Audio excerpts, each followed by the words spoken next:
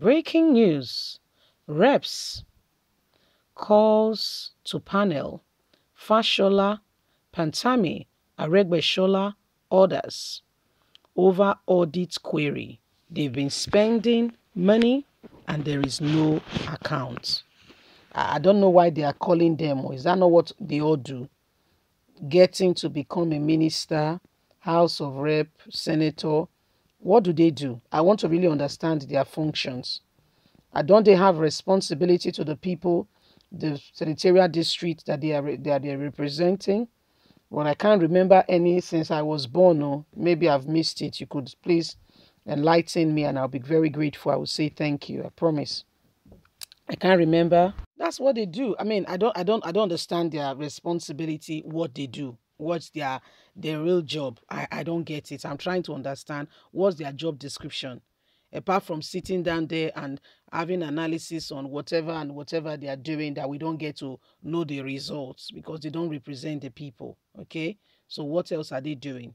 So audit has implicated that reps panel are asking, have summoned Fashola, Fashola, the great liar. You remember that guy that saw camcorder? That's the Fashola. Pantami, the one linked with terrorists and a watch list in the world. Yeah. And Aregbesola, those are the people. Let's get all the details. The Public Accounts Committee of the House of Representatives on Tuesday gave 4 ministers and their permanent secretaries, as well as their heads of finance and procurement department, a 7 days ultimatum to appear before it or have its relevant law invoked against them. The affected ministers are Rafiu Aregbesola, Minister of Interior, Ali Pantami, Communication and Digital Economy, Professor Sage, Health, and Charion, Environment, Babatunde Fashola, Work and Housing. The chairman of the committee, Oluwole Oke, issued a threat and summon as the investigation hearing held on Tuesday over the alleged refusal of the ministers and offices of their ministry to respond to audit query issued by the Office of the Auditor General of the Federation over the years. Oke said Aregbesola should appear along with his permanent secretary of the ministry, the Controller General of Nigerian Security Civil Defense Corps, and the head of the Federal Fire Service.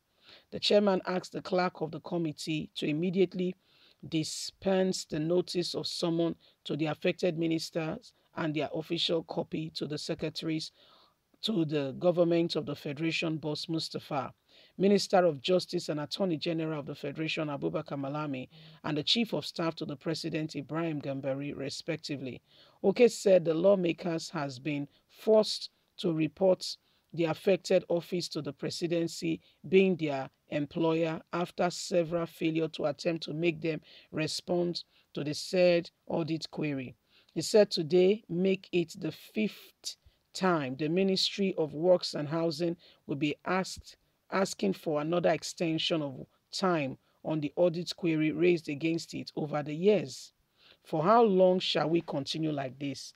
Mr. President honored some people with public appointments, but to pay him back, they will not be alive to their responsibility. This is quite unfortunate. We are only asking them to appear before the committee to clarify issues on financial infrastructure raised by the Office of the Auditor General of the Federation. Nothing more. Meanwhile, the committee has begun an investigation of the $40 million allegedly missing from the looted fund recovered accounts domiciled in the Central Bank of Nigeria. Can you see thieves and deputy thieves and chief thieves all wrapped together? Welcome to Nigeria. This is how they rule. This is how they rule. The people you think that you've owed there and you've given responsibility, most of them are thieves. So I'm sorry. It's a very painful thing. I'm sad to tell you, but this is what is happening. Most of them are thieves. Okay, most of them, if not all of them.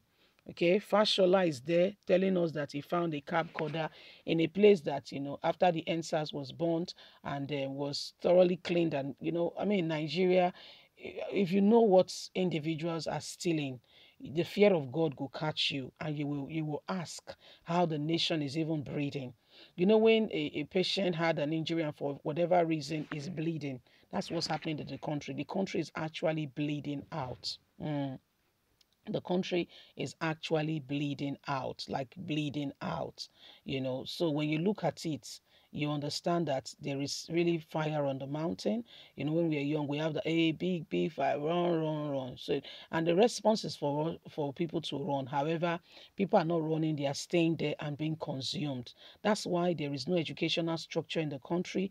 The roads are dead trap. There is no, schools is out of the window. The economy is dead. There are no jobs. Yet universities, polytechnics, higher institutions keep gushing out students every year, and there is nowhere to get these students in. And that's why, it's not a yardstick to go into crime. The rate of crime in the country is unimaginable, like unimaginable. Have you heard of Yahoo Yahoo? Ho, ho, ho, ho, ho. It has become so terrible now that human lives go for it. It's that bad.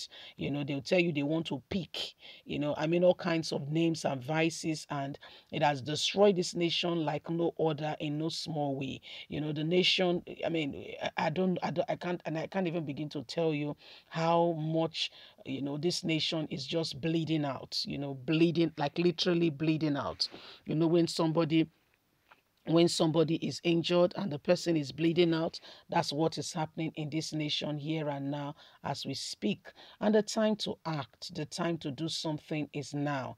We cannot keep being quiet in the face of all that is going on as the nation, is being destroyed by a few individuals, sadly, who are supposed to be leading and giving direction. To a large extent, most of them do not even care what is happening. Their own children are schooling abroad and getting the best of education, and they don't care what happens to the common man on the streets. If his children like they should go to school, if they don't care.